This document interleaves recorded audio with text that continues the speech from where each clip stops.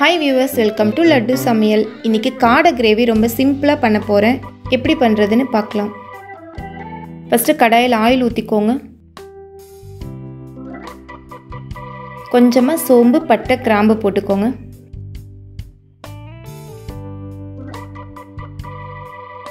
இஞ்சி பூண்டு பேஸ்ட்,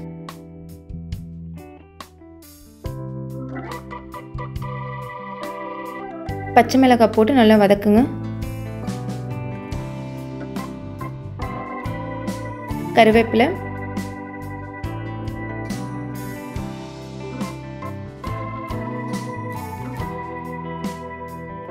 நான் 3 பெரிய வெங்காயத்தை கட் பண்ணி போட்டிருக்கேன்.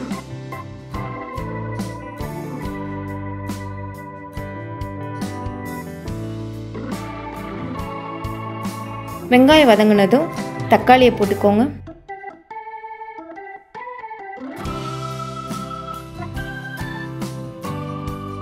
தக்காளி வெங்காயம் வதங்கினதும் இப்போ மசாலாலாம் ஆட் பண்ணிக்கலாம். காரத்துக்கு ஏற்ற மாதிரி மிளகாய்த்தூள், மல்லித்தூள்,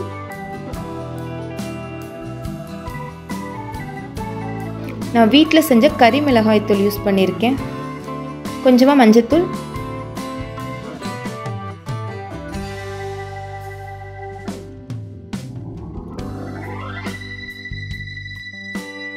இப்போ காடையை நல்லா வாஷ் பண்ணி ஆட் பண்ணிக்கோங்க. நான் ஓரளவுக்கு பெரிய பீஸாகவே போட்டிருக்கேன். உங்களுக்கு வேணால் நீங்கள் சின்ன பீஸாக கட் பண்ணி போட்டுக்கோங்க.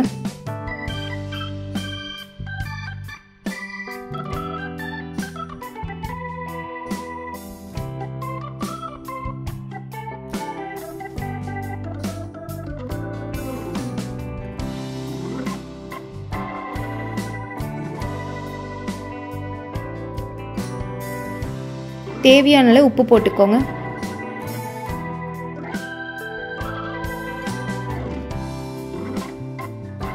கிரேவிக்கு ஏற்ற மாதிரி தண்ணி ஆட் பண்ணி ஒரு 15 நிமிஷம் மூடி வச்சுருங்க. நீங்கள் கடாயில் பண்ணுறது கொஞ்சம் லேட் ஆகிற மாதிரி இருந்துச்சுன்னா குக்கரில் போட்டுக்கோங்க. இதே மாதிரி குக்கரில் பண்ணி ஒரு 4 விசில் விட்டிங்கன்னா போதும். காடை ரொம்ப நல்லா வெந்துடும். பாருங்கள், இப்போ ஓப்பன் பண்ணி பாருங்கள். தண்ணி ஓரளவுக்கு சுண்டி இருக்கும், கிரேவி மாதிரி இருக்கும். இப்போ ஒரு ஸ்பூன் பெப்பர் போட்டுக்கோங்க.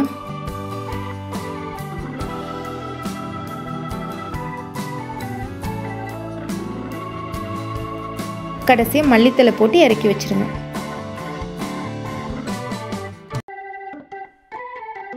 அவ்வளோதான், ரொம்ப சூப்பரான காடை கிரேவி ரெடி ஆயிருச்சு. நீங்களும் இதை ட்ரை பண்ணி பாருங்கள். இது ரொம்ப சிம்பிளாக இருக்கும்.